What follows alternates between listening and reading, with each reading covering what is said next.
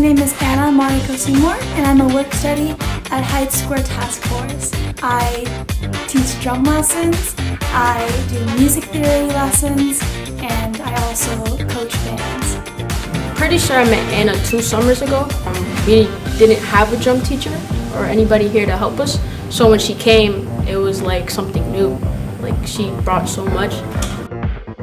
I used to have one-on-ones, like during the school year, we'd have like 30 minutes, just me and her, and I've learned so much from her. I actually look up to her a lot. I say it all the time that I'm trying to be like her when I grow up, so. In the community setting, you're working with kids who are just so happy that you're willing to take the time to teach them anything you're willing to give. And I think just being around people who are that grateful and just willing to just eat up whatever you give them, it gives you a different level of appreciation for the music and the craft that you've been gifted with.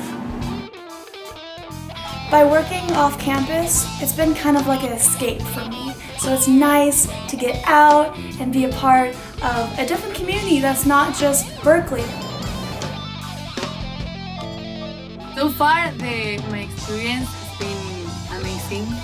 Kids are so sweet.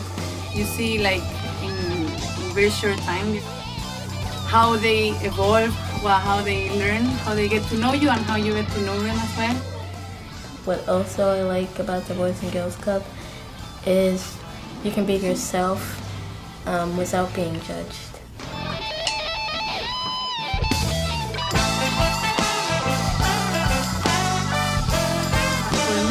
Kiara, I need to. I was like, is it that obvious that I'm not from here? I don't know what else to say. Bass in your voice, that makes sense. And that is an open door. Questions about